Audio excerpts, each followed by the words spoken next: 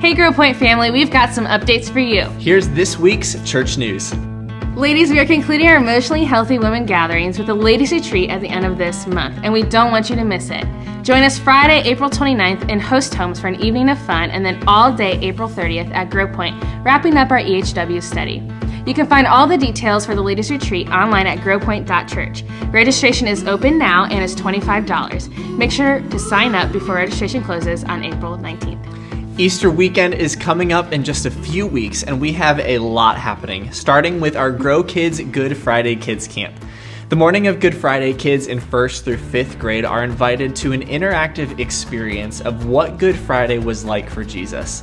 Register your kids for free right now online for Good Friday Kids Camp on April 15th from 10 a.m. to 2 p.m. We're excited again this year for our Good Friday service on April 15th at 7 p.m. Everyone is invited to join us for this special evening remembering what Jesus endured for our freedom. Childcare will be available for children 6 weeks through kindergarten. Easter Sunday morning is going to be an all-out party as we celebrate the resurrection of Jesus together, as well as new life within some of our own GrowPoint family with water baptisms.